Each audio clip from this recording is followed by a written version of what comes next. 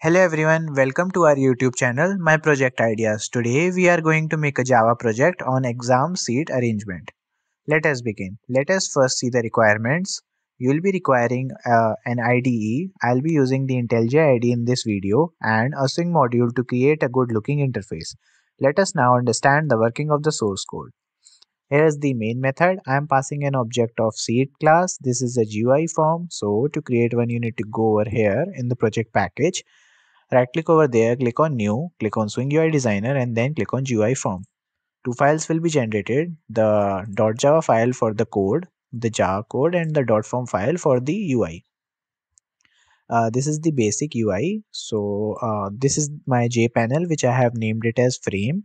These are the text fields over here. This is a JCombo box. This is the table and I have added the table in on top of this JScroll pane.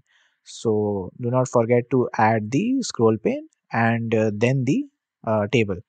This is the button. Okay, and I have also provided few margins over here. Let's now move to the code. Okay, this is my class. I have created an object of JFrame class, this seed frame, and these fields will be generated automatically once you design this form. Okay, I have created this array list over here, which is named as seed.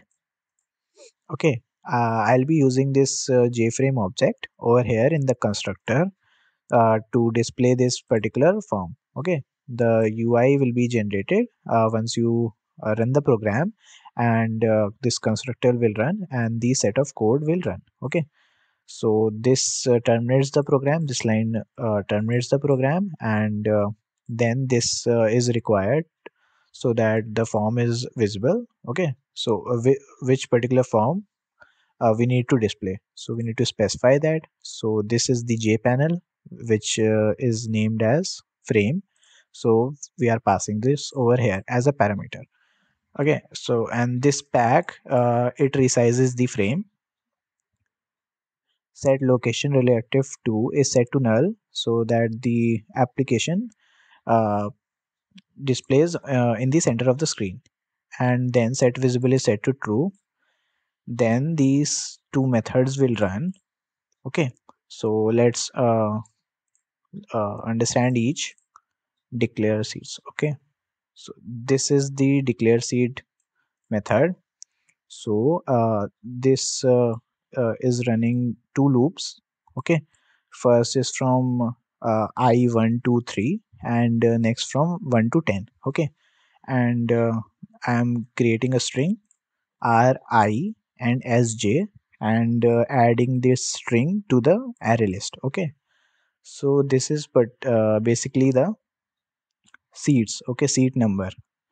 R stands for the room, I is the number. Okay, so rooms are okay, available three over here. I have assumed it as initially as three, so three rooms are there and 10 seats are present in a room. So r I s j, so for example the r1 and sj for the first loop, r1 and sj means the room 1 and the seat 1. Okay, so similarly all the seats will be added to this array list. Now then I'm having this try catch block over here, and what I'm doing here is uh, s- uh, running this query. Okay, building the connection, and using this get connection I'm passing the URL and the username and the password, building the connection with the URL, and then running this query. Select seat. This is the table name. No, sorry. This is the column name, and this is my table name. Okay, so I'm selecting all the seats and storing this result into result set, and then uh, looping it, and then removing the seats from the array list. You'll get a better idea once I'll run the program. Okay, so what I'm doing here is removing all the seeds which are already present in the database. So it will check it. Okay, this will loop through all the seeds, and I'm removing from the array list. Okay, and catching exception if there is any. Okay, this is the table data. To display the data, I'm using this try catch block. Okay, and running this query, select all from seed. This is the table name. Okay, similarly, storing the result into result set.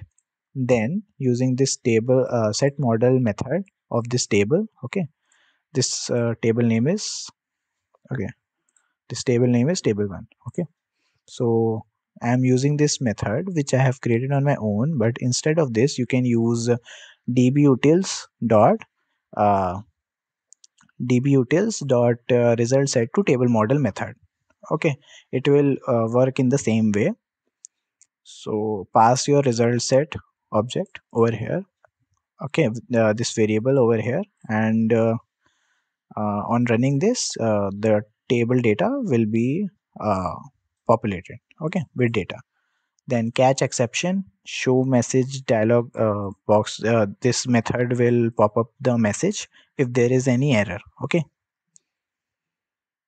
Okay, this is the method, the build table model which I was talking about.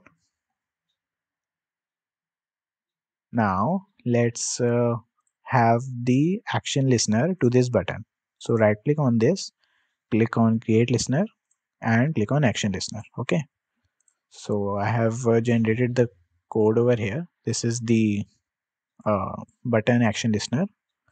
So on pressing that, this set of code will run. So first it will check if the name, the roll number is present or not. Okay, if the user has entered his or her roll number or name or not. Okay, if it's not, then it will pop up a message, please fill all record to get seat. Okay, otherwise it will run this code. Okay, so I am randomly generating a number. This is the object rn, and the seed number will this is null for now. Okay, if seed dot size, okay, if the array, my array is will have a size of 0, then pop up a message there are no seeds available. Otherwise we are getting a uh, random seed. Okay, so rn dot next int, it will, we have to now specify the range between 0 to this size. Okay, this is the array list. Okay, so it will pop up generate a number, random number, and we are extracting that value from the array and saving it to this seed number. Okay, this string. Then this we got the seed. Okay, random seed. Then this we are running this query, insert into, we are populating it with data. So we need this prepared statement. So using this statement, we are using the set string method, and for each column 1 2 3 4 we are specifying what data needs to be filled. So the first column is of name, so name dot get text. Then it's roll number, so roll number dot get text. Okay, these are the text fields. The class will be a combo box. Over here you can see this is a combo box, and over here I have specified the data in the model. Okay, you can specify it like this. Now I'm using this get selected item to extract the data. Okay, it will be saved in this column, under this column class, then seed. We have extracted the seed in this variable. Okay, so I'm using it over here. Now we are removing it. Okay, once the seat is has been allotted, so we need to remove it from the array. Okay, and then I am using this uh, execute update, and then popping up the message record added successfully, then setting these text fields to null. Okay, and okay, this is for the debugging. Okay, I was checking. So this is the catch block, and then popping if the results have been the data has been changed in the database, so you need to display the changes again. Okay, so I'm calling this method display data. Now let's run the program.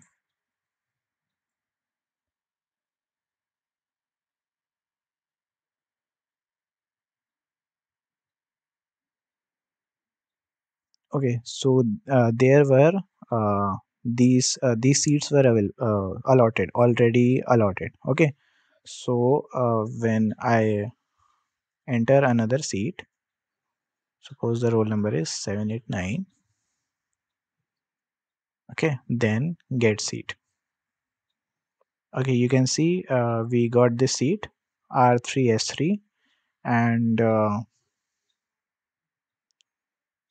over here I have displayed all the seats. Okay,